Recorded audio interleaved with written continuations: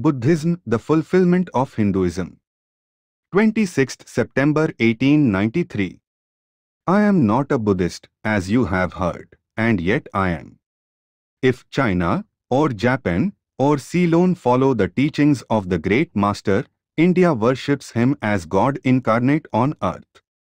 You have just now heard that I am going to criticize Buddhism, but by that I wish you to understand only this. Far be it from me to criticize him whom I worship as God incarnate on earth. But our views about Buddha are that he was not understood properly by his disciples. The relation between Hinduism, by Hinduism, I mean the religion of the Vedas, and what is called Buddhism at the present day is nearly the same as between Judaism and Christianity. Jesus Christ was a Jew, and Shakyamuni was a Hindu. The Jews rejected Jesus Christ, nay, crucified him, and the Hindus have accepted Shakyamuni as God and worship him.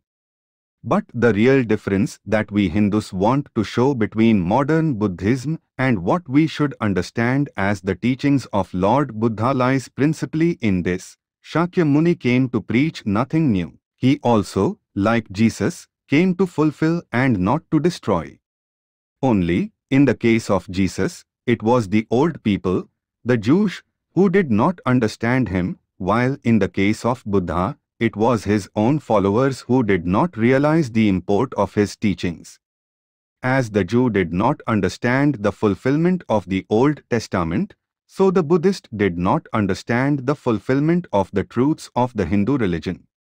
Again, I repeat, Shakyamuni came not to destroy, but he was the fulfillment, the logical conclusion, the logical development of the religion of the Hindus. The religion of the Hindus is divided into two parts, the ceremonial and the spiritual. The spiritual portion is specially studied by the monks, in that there is no caste. A man from the highest caste and a man from the lowest may become a monk in India, and the two castes become equal. In religion there is no caste. Caste is simply a social institution. Shakyamuni himself was a monk, and it was his glory that he had the large-heartedness to bring out the truths from the hidden Vedas and through them broadcast all over the world. He was the first being in the world who brought missionarizing into practice, nay, he was the first to conceive the idea of proselytizing. The great glory of the Master lay in his wonderful sympathy for everybody, especially for the ignorant and the poor. Some of his disciples were Brahmins. When Buddha was teaching, Sanskrit was no more the spoken language in India. It was then only in the books of the learned. Some of Buddha's Brahmins' disciples wanted to translate his teachings into Sanskrit, but he distinctly told them, "I am for the poor, for the people, let me speak in the tongue of the people."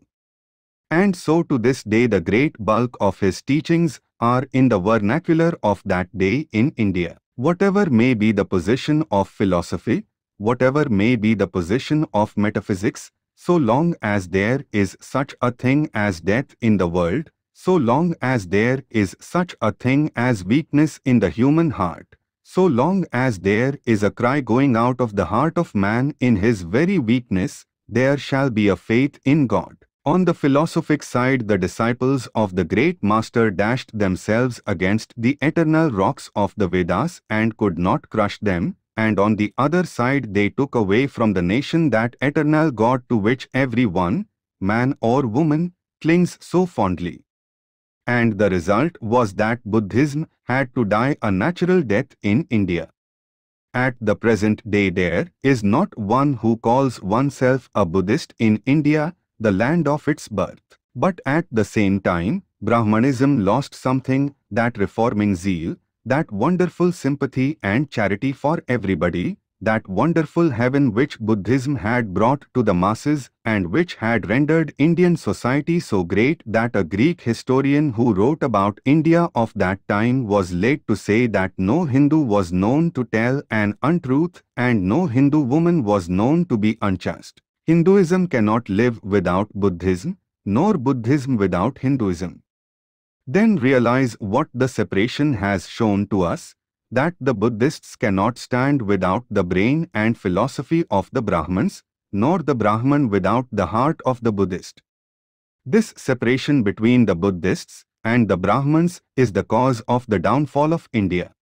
That is why India is populated by 300 millions of beggars, and that is why India has been the slave of conquerors for the last 1,000 years.